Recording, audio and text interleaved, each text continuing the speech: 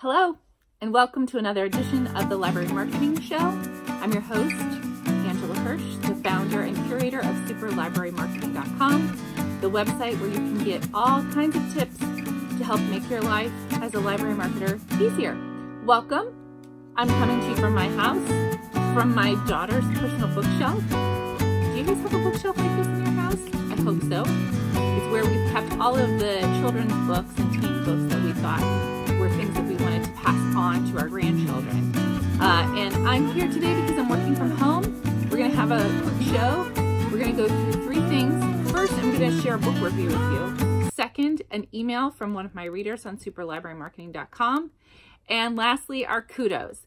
Before we get started, I want to remind you to please like and subscribe to this channel and comment. Let me know if something that we're talking about resonates with you. Also, if you have an idea for a topic for a future library marketing show, please put it in the comments below. I'd love to hear what you have to say and what you want to talk about. I'm also wanting to let everybody know that we still have registration open for the Ohio Library Conference. It's actually here in Cincinnati in September at the end of this month. I'm going to be giving a talk on email marketing for libraries. I would love to see you there. Registration is also still open for LMCC, the Library Marketing and Communications Conference in St. Louis. In November, I'm giving two talks there, one about doing new cardholder messaging through email and the other about social media for libraries. So please register. You can find those under upcoming events. Okay, let's get started. First, my book review. I know it's backwards. That's okay. This is called Unlearning God, How Unbelieving Helped Me Believe, and it's by Phillip Gulley, who is a Quaker pastor. He grew up Catholic. And I just wanted to share this book with you because there are a lot of people, myself included, who are in the middle of a faith struggle. And I think this book will help you.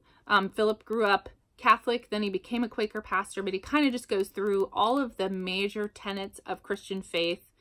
And I found his insights to be really informative. And he basically is talking about things very eloquently that I have felt in my heart for a couple of years and have not been able to adequately express. So if you are interested, I actually have a much longer review on Goodreads. You can check it out there, or you can just DM me, hit me up in the comments. Let me know if you've read this book or if you're interested in it.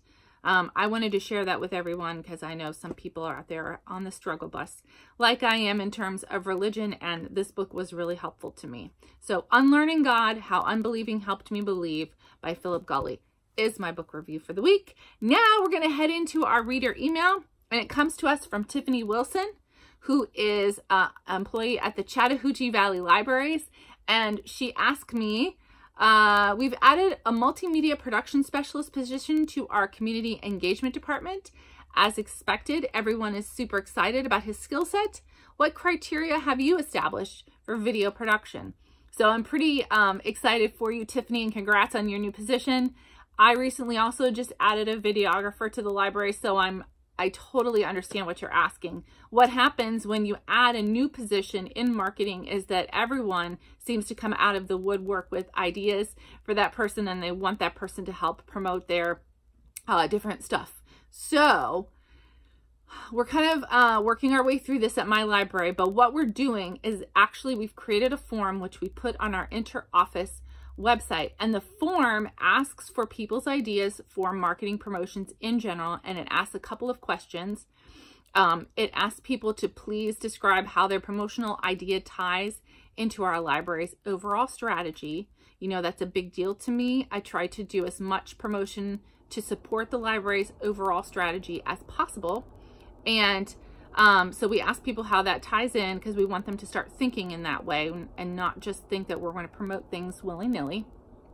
It also asks them if there are any visuals for this particular promotional idea. So in other words, is there something for us to go get video of? Is there someone who would be willing to talk about this particular thing on camera?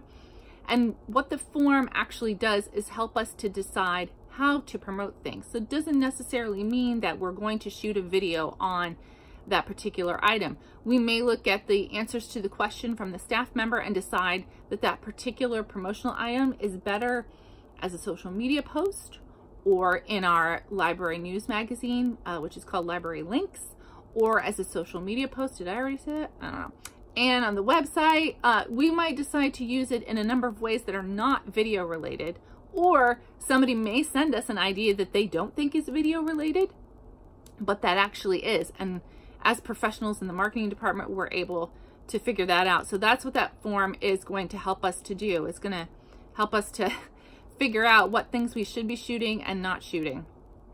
I don't know if you're a new person, how they feel about scheduling their own shoots, if they're scheduling their own shoots, or if you're doing it for them. I'm lucky my videographer handles his schedule. He just comes to me every day and tells me what he's doing and what's on his plate. He keeps me very well informed about what he's shooting and not.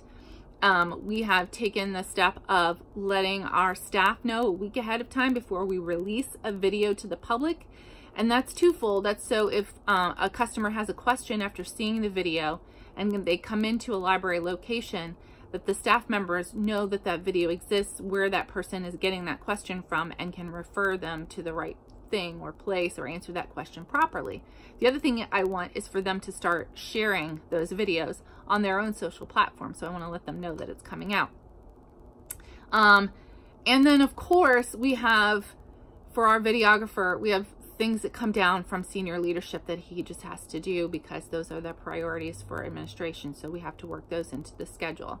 So there are a lot of stakeholders, and I think that happens anytime you add someone to your staff, whether it's a social media person, whether it's somebody handling your press releases, whether you start doing email marketing. You're going to get a bunch of requests from people to promote things, and it's a learning process, and you're just going to have to know that for the next couple of months it'll be a little bumpy until you figure out what the boundaries are for those. So a form on your inner office website, and like some specific boundaries about who decides what gets shot and what videos are released, which I think this should be you in the marketing department. Those are going to be helpful. Thank you for that question, Tiffany. I hope that answered it. I'll be writing more about videography on the blog, superlibrarymarketing.com, in the future after I get some experience working with my new videographer. Finally, today I want to give some kudos. And this goes to the Brantford Library in Brantford, which is in Ontario, Canada. And they had a thing that happened, I think it was about a week and a half ago, where somebody threw a couple of rocks through their main library window.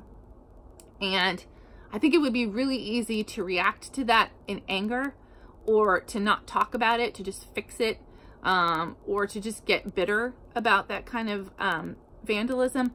But Brantford did this thing on Twitter. They had a tweet that I just thought was kind and hopeful. And I'm looking for examples of those things, kindness and hopefulness, in the world, because there seems to be not as much as there was, or we need more kindness and hopefulness. So Brantford did that with their tweet. They wrote, they had a photo of the rock, the damage, and they said, sometimes nasty things happen. You get rain on your wedding day, spill coffee on your best shirt, or someone throws rocks through your front windows. Our main branch is still open, and one small act won't stop us from providing the best library service ever. I just thought that was an amazing tweet, and I wanted to give them some kudos for handling that in the way that they did. Okay, that's our show for this week. Again, like, subscribe, and comment if something that we said today resonated with you, or if you have a specific question. Please go to superlibrarymarketing.com. You can also submit a question to be answered during the next edition of the Library Marketing Show, and I'll see you next week. Thank you.